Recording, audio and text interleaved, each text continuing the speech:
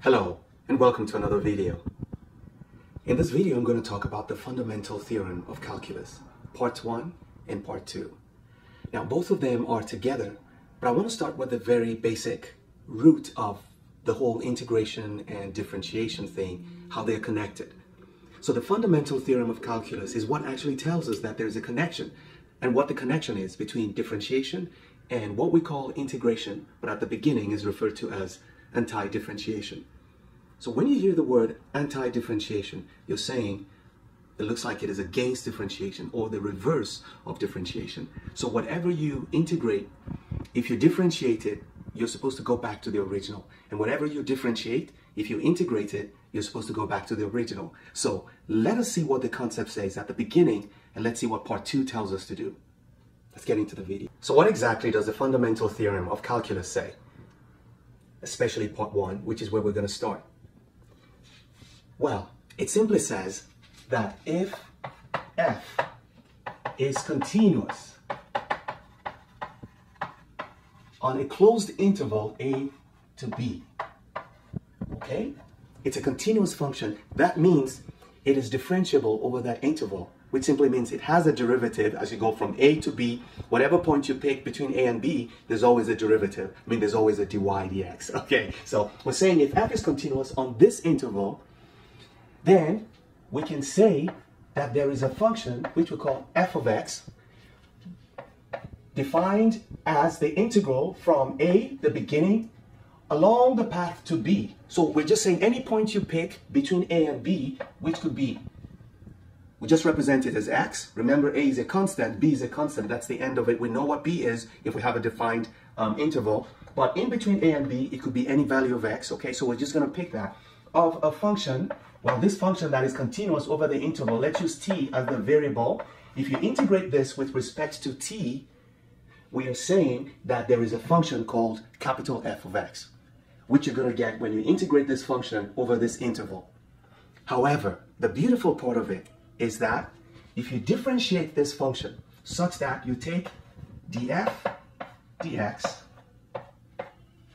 it's going to be the derivative of the right-hand side also, definitely, which is going to be ddx of this expression, which is a to the limit from a to x of this function f of t dt.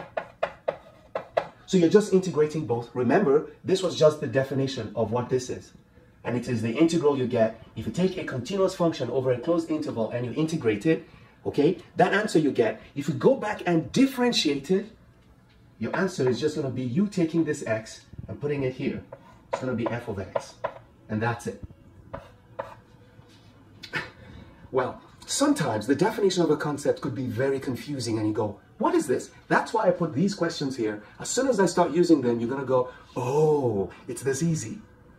Now that is part 1 of the fundamental theorem of calculus. It just says that the derivative of an integral over a limit, lower and upper limit, the derivative of an integral is the upper limit of the function. Just look at that. The derivative, you see, we did not use this a, we just used the upper limit. You just replace this here, okay? So if you look at this, you start looking at the answer, okay? You start looking at the answer to this one, that if I differentiate y, if I look for dy dx in this problem, I just need to take this x and replace the t. My answer is going to be x squared. That's it. What about the 1? Well, don't worry. The second part of the FTC explains why the 1 is not important, because you're going to see soon. But I just want you to see the concept right now that this is all you need to know. Take this letter here, plug it in here. Make sure what is here is a letter, and what is here is not a letter, okay? So make sure, I said letter, well, that's a lot of English. Now this is a variable, and this is a constant, okay? Now that's how this theorem works. You have to have a constant under, and you have to have a variable on top for the first part of the FTC to be relevant. If both of them are constants, well, you have to work it out. So let's go to part B. Okay, the second part of the fundamental theorem of calculus. So this part is, I'm going to write here, this is part 1. Part 1. Okay, so what does part 2 say? Well, you already know part 2 because you've used it before. Or maybe you haven't used it, but I think you've used it. So let me write it here because it's not a major thing. The second part just tells you that if you integrate a function between two constants, a and b of f of x, okay, remember this definition, we'll go here, we could say that is f of x, so dx. So let's do this. Let's write it this way, that let's f of x. Now we are not using variables anymore, and we are not differentiating. What will be the value of this? Well, it's just saying it will be f of the upper limit minus f of the lower limit. So it's always the upper limit minus the lower limit. So this way, this is the second part, which we all use every time we do integration, because you just integrate and you plug in the top part minus you plug in the bottom part after integrating and you get your answer. But the first part is the part that is a little tricky and most people just skip it and move on. But if you understand this, you'll be able to solve all of these problems on the board and we'll be fine. Now let's get into using the FTC to solve all these 4 problems. Let's take the first question in this. So the first question says, why is the integral from 1 to x of t squared to t? Okay, well, you know that after you integrate this, what you're going to have will be f of the upper limit minus f of 1. Well, what is f? The capital F will be what you get when you integrate the function. Let's assume we don't know how to integrate. But this is what you have, and that's going to be your y. But what about dy dx? You see, dy dx is going to be the derivative of this, which is going to be ddx of f of x minus ddx of f of 1. Now remember that f of 1 is the function in which we've substituted 1, so you're going to get an actual constant as your answer. Well, the derivative of a constant is 0, and the derivative of this, according to the part 1 of the fundamental theorem of calculus, is just taking this and plugging it here. So it's going to be x squared minus 0, which is x squared. So I went through this process so I can explain to you that it does not matter what is here as long as it's a constant. So if it's a constant, you don't need to show all of this because this is the only part that's important. Take the upper limit and plug it in here. That's it. So remember, you don't have to do this. Don't do it. Just take the top part, the upper limit, because it's a variable, plug it in here, and you have x squared as the derivative of the integral. Anti-differentiation. Let's go to example 2. Okay, for example 2, it's just like example 1. It's just that what we have is we have the lower limit being the variable and the upper limit being the constant. Now what you want to do to make work easy or possible to apply the part 1 of FTC is to flip the variables. But according to part 2, because you know we're subtracting, if you change the positions, because subtraction is not commutative, so remember that you're going to have y will be equal to f of 0 minus f of x. After we integrate, that's what we're going to get. But now we're trying to change this so that it goes to this side and this comes this way. Well, the easiest way to do that is to put a minus sign and then say we're going to have f of x minus f of 0.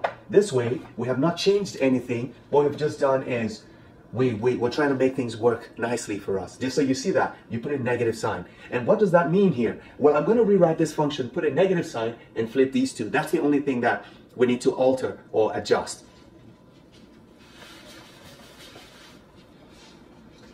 So I'm going to do this. I'm going to write negative and flip these two. This is going to be 0 now. I have x here. You have 3t dt. That's what your new y is. So let's take the derivative, and then you're going to have dy dx is equal to, at this point, it's going to be, what do we have? Well, it's going to be negative. And because the bottom is a constant, the lower limit, and the upper limit is a variable, we take the variable down into the function. That's 3x. And that's it. Let's go to number 4. Now, if you check this one out, yeah, the variable, it's not a variable, it's a function, okay? This is not a variable, this is a function, because I know what the variable 2 was a function, but this is not just x, it is x squared, or something is happening to x. Now, if something is happening to x, you have to apply the chain rule to it, because what we want is just x. So it's like you having cosine x squared. If you differentiate cosine x squared, well, you have to first differentiate cosine, and then you differentiate what is inside. So this is what we're going to treat as what is inside, and the chain rule will apply. So in this case, we just have to say that dy dx will be equal to, we still do our replacement. We're going to go here and replace t with whatever is on top, which is going to be t. So that will be x squared, but we're going to raise it to the 3rd power because we're replacing t with the upper limit. But because this is not just a variable, we have to apply the chain rule. Now the chain rule will be the derivative of this. You see, it's going to be the derivative of the function times the derivative of the inside. Well, the inside now will be ddx of x squared. Another way to make this clean so you understand the concept. Remember, we only need a variable on top, not a function of the variable. So let me show you another way you can do what you call the chain rule using the u substitution. So let's see this. So because this is not just a function, you're going to say, let u be equal to x squared. Okay? That's all you need. Let u be equal to x squared. So we're going to write this function again. You have y is now equal to the integral from 2 to u of t cubed dt. Well, remember what we're looking for is dy dx. So let's take dy dx of this. Well, dy dx will be equal to but this is not x. Remember, we're looking for dy dx, but what we have right now is u and t. There's no x at all. So for you to get dy dx, remember the chain rule, dy dx equals dy du times du dx. So that's what we're doing, multiplied by du dx. So what do we do here? What is dy du? Well, dy du is the fundamental theorem of calculus that says dy du, from here, dy du is just take this u and replace this one. So I'm going to say this is equal to u cubed multiplied by du dx. What's du dx? Well, we can tell that du dx equals 2x. So we can put 2x here. So our final answer here will be equal to 2x u cubed. That's our dy dx. But what is u? U is x squared. So let's go back and rewrite this. This is going to be 2x times x squared raised to power 3. And that tells us that our final answer is 2x times x to the 6th, which is 2x to the 7th. Interesting. 2x to the 7th. This was the function, the original function that was integrated. So you see how the answer is a little different from what we thought. So this is how this goes. Okay? Remember, you have to apply the chain rule if the upper limit is a function of x or a function of the variable you're using. Okay, so that's our dy dx. So let's take question number 4, this one. You see, this one is a little different because it has a function on top and a function under. What you're going to do. So as you can see for this example, we have a variable in the bottom and we have a function on top. It's a more complicated situation. But remember that we're dealing with an interval from a to b. So what has happened is we have picked 2 points in the middle. It's possible that this is the beginning or the ending, but we're not sure. So what we're going to do is we're going to assume that this point is point x and this point is cosine of x. And in between point x and cosine of x, we're going to take our reference from here to a and then to b. And then we know that there's going to be a gap between these two, which is what we're looking for. So why don't we rewrite this expression this way?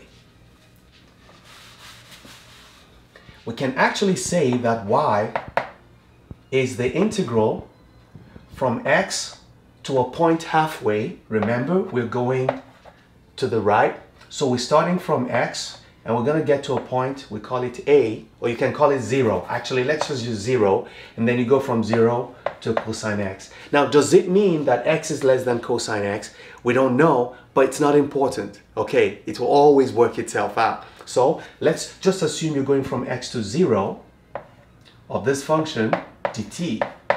Then you're going to add the second part of it, okay, which will be you're going now from 0 to cosine x. So it's like, just look at this, just assume that the middle here will be 0. So you go from x to 0 and from 0 to cosine x. So this is now going to be the integral from 0 to cosine x t dt. Now we can treat these the way we have treated the other ones. Now what do you remember about this? Remember, we cannot apply the concept unless the variable is on top. So we have to first switch this. Remember, so let's switch this now. This is going to be the integral with a negative sign from 0 to x. So we have to put a negative sign because we flipped the limit of t dt plus, this one is no problem because we have the constant in the bottom, that is 0 cosine x of t dt. Now, let's apply it. So this is our y. So what will dy dx be? Well, dy dx is going to be, just take this x and replace the t. That's all. But remember, there's a negative sign. So we have negative x. And we're done with this first part. Let's go to the second part. The second part is take the function on top and plug it in here. You're going to get cosine t.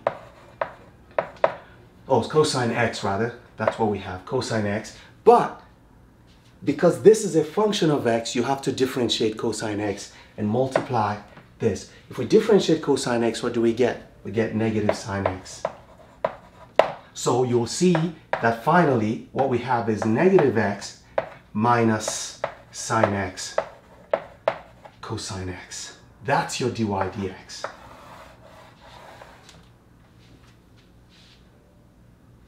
Never stop learning. Those who stop learning have stopped living. Bye-bye.